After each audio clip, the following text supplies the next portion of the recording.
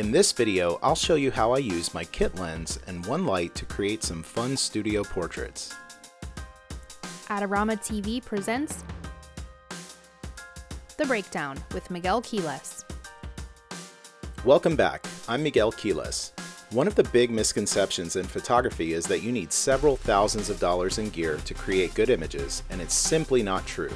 It's entirely possible to capture brilliant images, even with a kit lens, for around $1,500 or less for everything.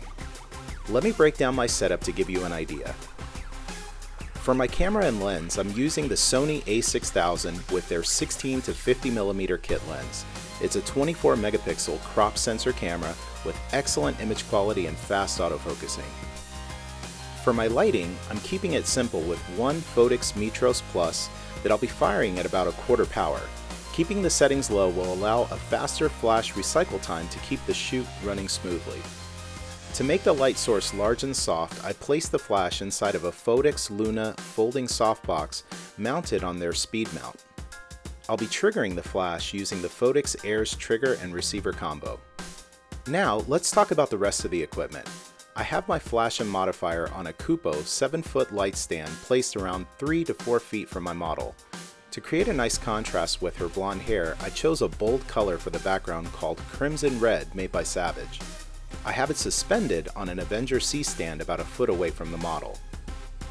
With everything in place, it's time to start shooting. Having the light modifier pointed straight at the backdrop gives a beautiful light quality that lights both the model and the background. Because the small flash is being diffused by the softbox, it gives the model's skin a beautiful soft glow. I'm sure you're curious to see how these are coming out, so let's take a look. I shot these first few images at f6.3, 1/125th of a second at ISO 200. These settings allow me to keep my flash steadily at 1/4 power. I changed my settings for the last couple of shots to f8, 1/125th of a second, ISO 100, which added more contrast to the model and background. I hope you learned some new techniques today. Be sure to subscribe to Adorama TV to stay up to date on new content. Also, don't forget to check out the Adorama Learning Center for lots of helpful articles. Thanks again for watching, and I'll see you again soon for another episode of The Breakdown. Bye everyone.